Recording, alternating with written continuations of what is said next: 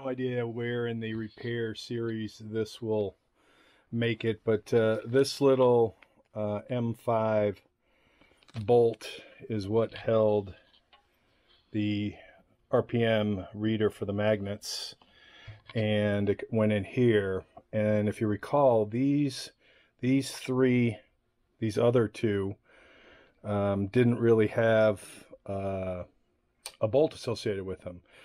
These three did, and these were much smaller than the diameter of this, because this bolt, these bolts would not fit in any of these holes.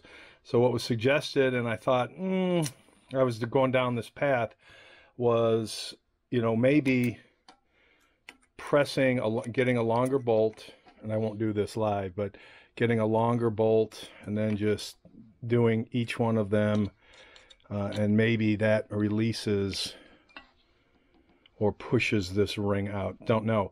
But our folks at VEVOR got back to me. So yesterday I sent them an email saying, how do I remove these rings? And this morning I had we're checking with our technical support.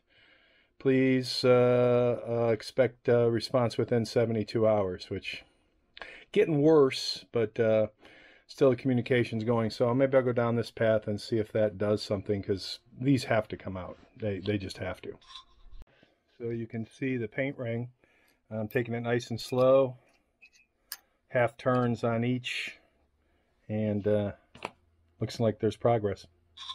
Maybe all of these stay together, because, you know, I was thinking each of these come out. So I was kind of, you know, spraying, and you can see where the WD-40 ate away the paint, thinking that this main thing, you know, it's in pieces.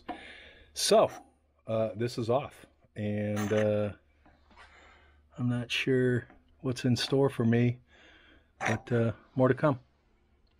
So this is out, but now we're kind of at a now what stage, because I don't know if you can see that, it looks just like a bunch of electronics.